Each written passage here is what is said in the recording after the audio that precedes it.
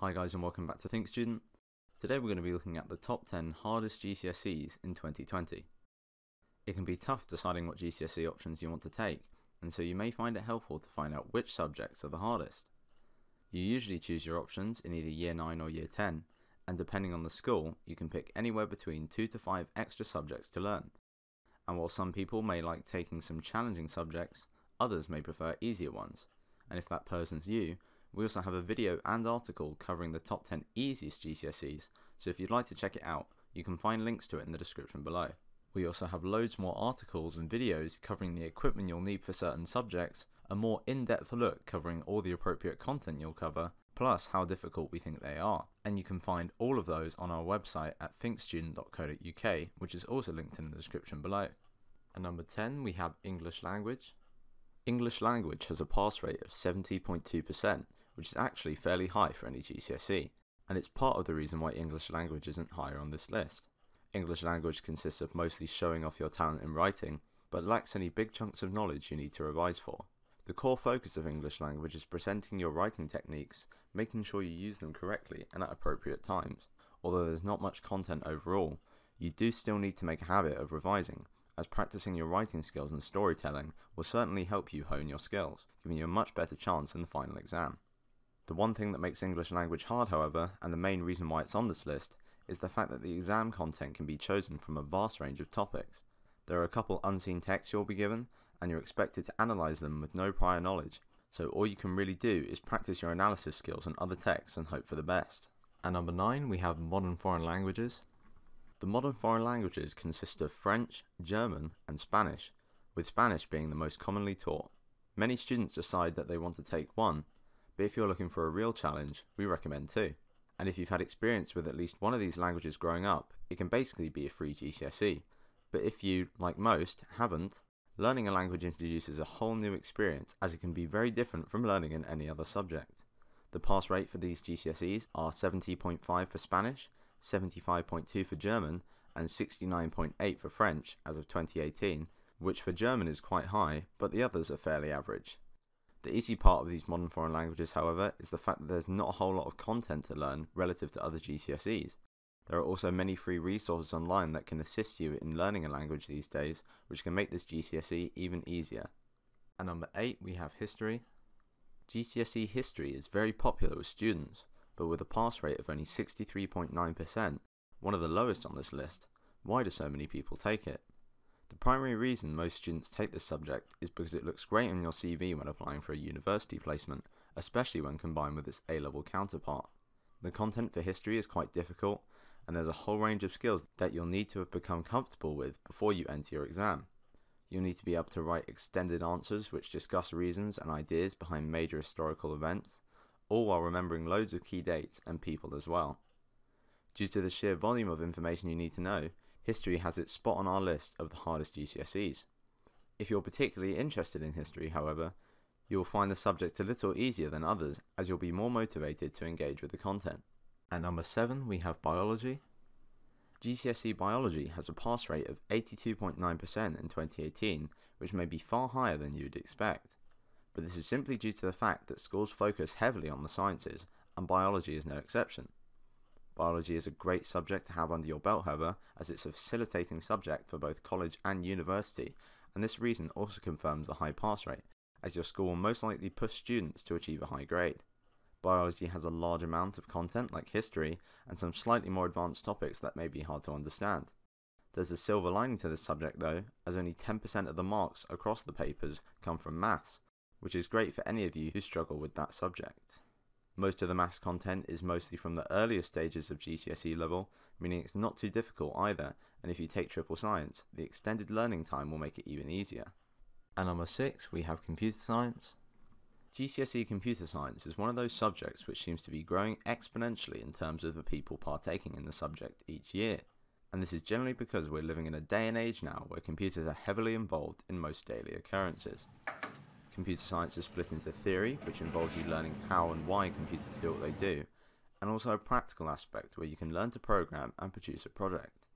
In addition to all of this, you'll also have to apply your skills that you've learned in GCSE Maths, as computer science relies heavily on your ability to work out difficult problems.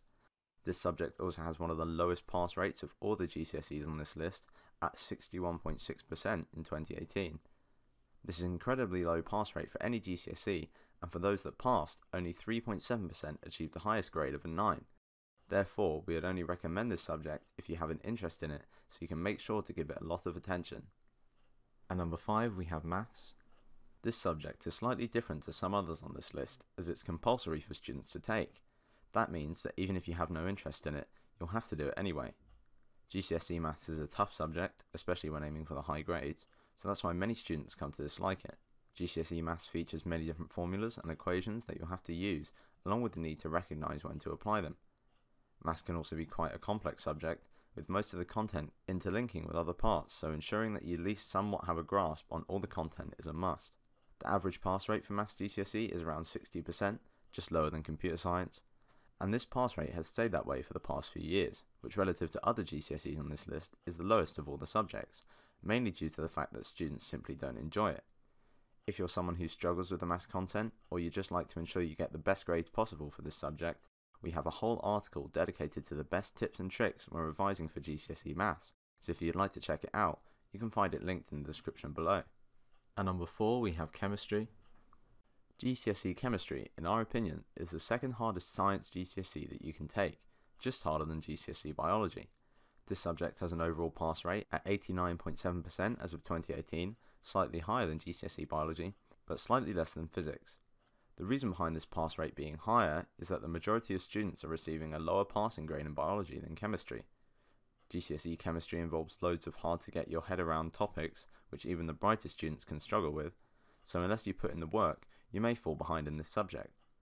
As with Biology, taking triple science as opposed to the compulsory double science will provide you with extra hours to improve your knowledge, but the content is also slightly harder as you cover more topics.